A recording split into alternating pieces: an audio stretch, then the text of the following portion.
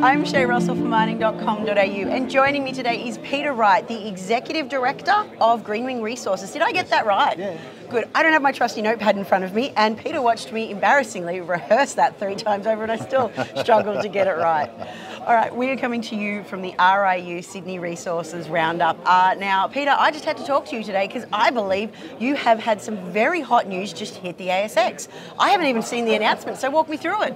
Okay, yeah, well, look, we've been drilling a program in Argentina in the Lithium Triangle, a project called the San Jorge project. Inclusive of that is the San Francisco Salar. It's about 2,800 hectares. So we've completed our first drilling program of 6 holes.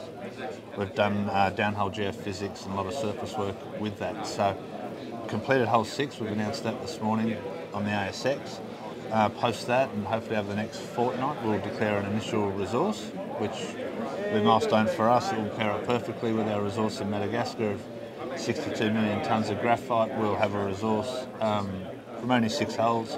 We have deliberately drilled in the peripheries of the salar. We haven't actually drilled the salar, which is the most prospective part of the project.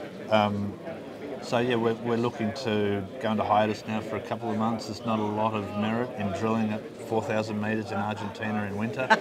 With snow and access roads. Why make it hard on yourselves? Yeah, well, we tried it last year and it just wasn't that efficient. Yep. And so we're looking to come back and drill a second program, have drills there at the end of August and start in September. Now, for everybody listening, Peter used a lot of technical terms to describe his salar that they're working on, but you didn't mention the commodity that you're looking for.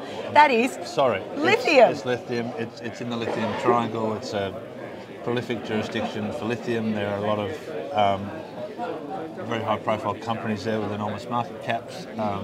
We're stepping through methodically the project. We did the surface work. We've done TEM surveys. We've just done an additional TEM survey and passive geoseismic work. We're strongly of the view that the resource extends out materially to the west. We've been lucky enough to have that program run by a gentleman called Murray Brooker, who's arguably one of the best geologists you could get hold of for such a program globally.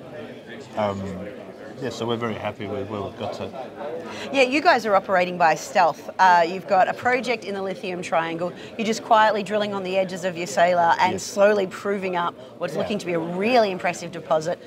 Correct me if I'm wrong, I heard you say within 2 weeks you'll be looking at was it a maiden resource? It'll be an initial mineral resource estimate. Initial mineral resource estimate, very important for the ASX. Yes. And also too, this will complement your Madagascar project, which is graphite, not lithium. Let's just quickly touch on that while we've got time. Yeah, of course. So we built that project over 2018.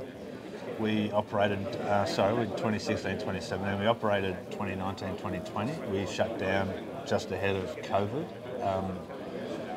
We had a long-range weather forecast. We were going to get a monsoon season, which didn't actually eventuate, but by the time we were shut down on care and maintenance, COVID happened. So we had some luck there. We mined there for 2 years. We produced everything from super jumbo concentrates through to fine flake graphite. We sold into all major markets. We qualified into the EU and the States and sold into there. But the last few years, the overwhelming focus has been at San Jorge. Well, as you said today, there's good news coming out of San Jorge and even more good news to come in a couple of weeks. So let's look forward for investors now. You've just very carefully said there'll be a quiet winter period, which I think makes perfect sense. What can we expect towards the end of the year from Greenwing? Well, look, we will need funding to take the project forward. We're pretty reluctant for that funding to be equity. We're provisioned out until that time. There'll be further studies. We'll publish the work from the TEM survey that we're doing now. We're strongly of the view that, yes, whilst the salar is the most prospective part of the project, that the resource actually extends materially out to the west. Undercover. It's pretty heavily bound on the east. There's a mountain range there. So we'll finalise that.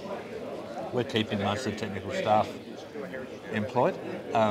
We don't want to lose that intellectual capital. There's a lot of work to do on the data. that we have. You know, it's not just the drilling, it's the downhole geophysics, it's the porosity, it's everything. Yeah, it's one thing to get on site and, you know, take out all the samples, that's the fun part, but then the actual work begins. Yeah. The geoscience begins when you get it back to the lab. Yeah, and so far, you know, the porosities have come back exceptionally strong, which we're really happy with. You know, without porosity, you basically don't have a project if you can't extract and pump the solution to surface. So we're very happy with that. You know, we're pretty happy with the grade. We think the grade will go up in the salar. We've tabled all the grades so far. You know, there's some potassium there as well, which you can make potash from as a useful byproduct. So, you know, notwithstanding a difficult market and a depressed share price, at least as we see it, we're very happy operationally where we've got to. Yeah, I love how you guys are operating. Operate by stealth, just do the work and the results will speak for themselves. Ultimately, yeah. That's what we all tell ourselves anyway. Yeah, no, that's right. All right, we should go mad. All right, Peter, it's been a great conversation. Thank you very much for letting me sit here in this booth and getting off my feet. Thanks for your time again, Shane. My pleasure. It was good talking to you. Likewise.